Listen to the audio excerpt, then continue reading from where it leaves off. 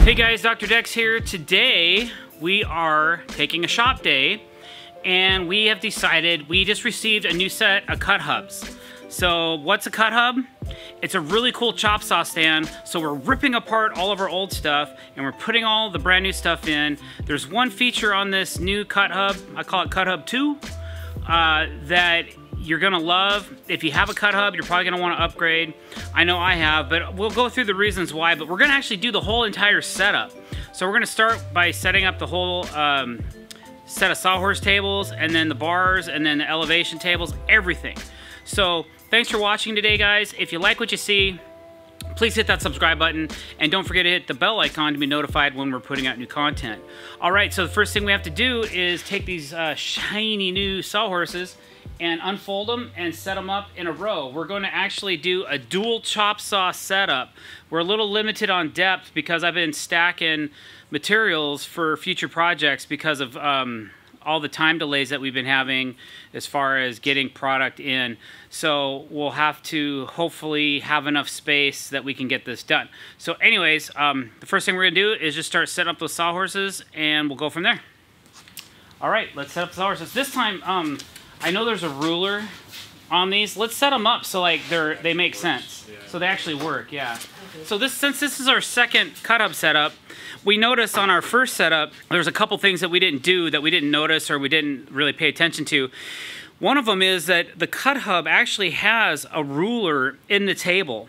So it kind of helps you assume measurement and length if you set it up properly. The last one, we didn't really use that advantage because we set them up backwards. So to set up the sawhorses, basically you just start opening the legs and then you got to push in these tabs and they lock in place.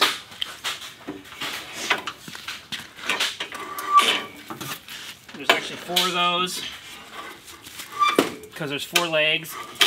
Each sawhorse has an adjustable leg as well. So for any uneven terrain, up to about 8 inches, you can change the elevation of each leg. So we do that quite often as we're building. We're moving these things all over the place. Okay, that one's done. We'll roll it over. And you can see the ruler right here. So you want to make sure those rulers make sense to you when you're looking at them the way you're cutting. All right, so now we have 2 of our sawhorses open. We got to put the rail bars in, which are these things right here. And each rail tube has a locking mechanism that will lock in place on both sides. So you'll put them in. Okay, so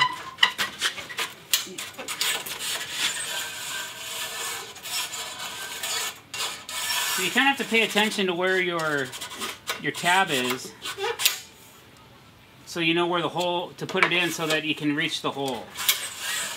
Okay, there it is. So that's locked in place. So there's 1. There's 2. And there's also a couple different adjustments. So if you want to have less distance in between your sawhorses, which we like to do because we run a heavy chop saw, our go-to is a DeWalt 12-inch, right down here, compound slide miter saw. It's very heavy when we're adding 2 batteries to it. And then we also put a chop shop on it, which the wind takes back and forth and moves around quite a bit. So we like to have things tight if possible. So I'm going to move this in to there and there, and then this one will come in. Don't get your glove caught. Okay, now that's locked in at the first one. All right, guys, so the reason I'm so excited about this new cut hub setup is that the old one used to have these dials right here that would pinch onto the bars. Basically, the whole chop saw is relying on the weight of this one little part.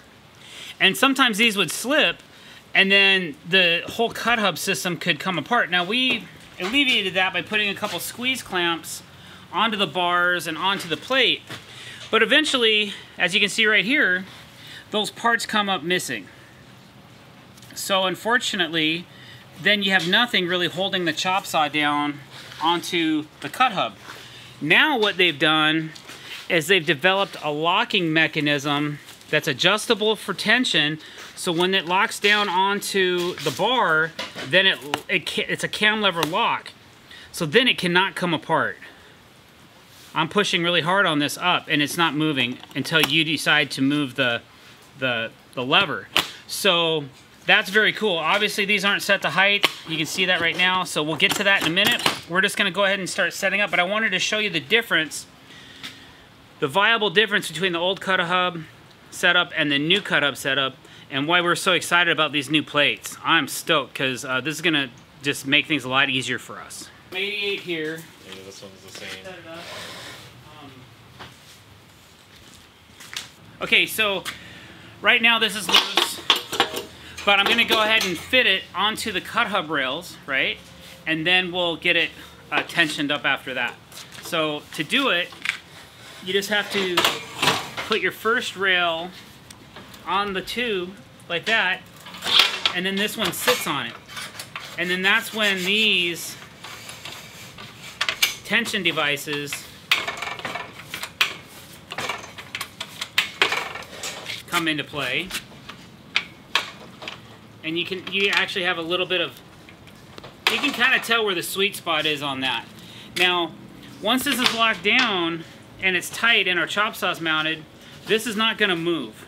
Right now it moves because this is all loose, but we're gonna fix that in a minute. So what we have to do first is identify where our chop saw is and where we want to mount it to our table, and then we got to drill a few holes to be able to mount our table saw to it. So that's our next step.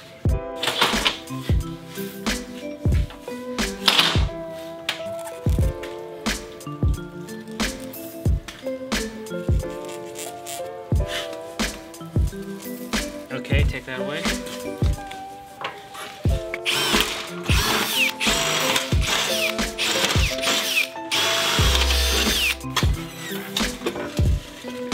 So,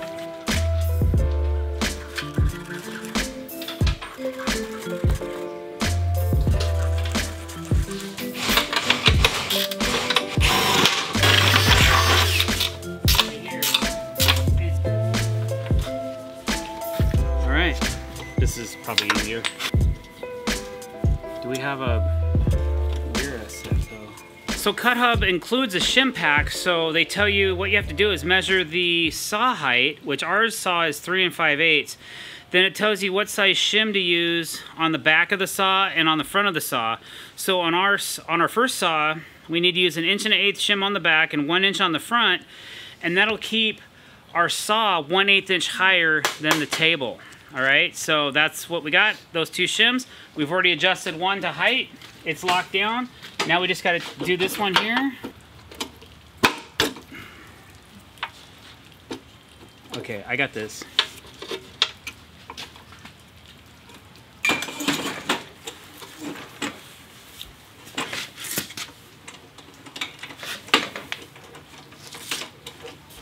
Loosen it other way. You got to loosen it to tighten it. Okay. There you go. Isn't that nice? All right, so we have our chop saw mounted to our cut hub. It's looking good. Got it all locked down and everything. And we put those little spacers in there and locked down the rails underneath. And it gives us a little bit of height, so we're about 1/8 inch above, all the way on the outside of the saw and against the fence. The reason you want that is if once you start your cut on your board, you don't want your board to go like this because it'll pinch the blade and bark the blade every time, burn your wood and ruin your blades. You kind of want the lumber to go this way just a little bit whenever you cut through it. So that's why they recommend you put an 1/8 inch high on your saws, and that's what we're doing too because we know better.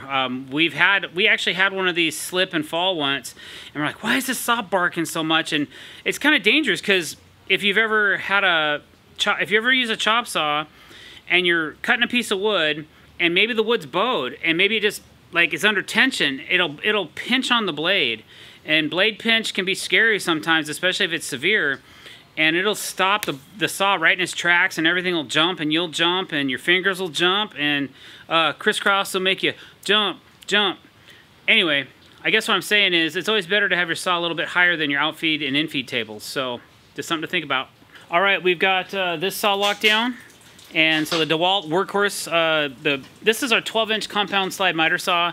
This does 80%, 85% of our workload. And then we have this 7¼ inch Metabo saw that we're gonna mount as well. This is our trim saw. It's more for finesse cuts. It's money cuts when we're cutting all of our PVC. It doesn't cut 4x4s. It doesn't cut 3.5 inches. It'll cut like up to 2 inches maybe. But most of our PVC materials are 1 inch and a 1/2 inch. So it's great for trim work. So now we're gonna lightly mount this one, get it to elevation, adjust it for so it's in a direct line with this saw, and then we'll lock it down.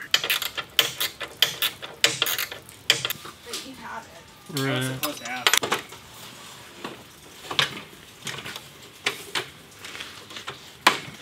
All right, so we have our second chop saw set to height, but we don't have it set to square.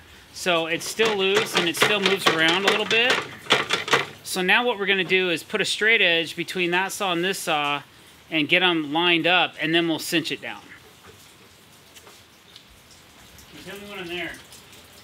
On yours or mine? On yours. You're still about a 1/16 off. More?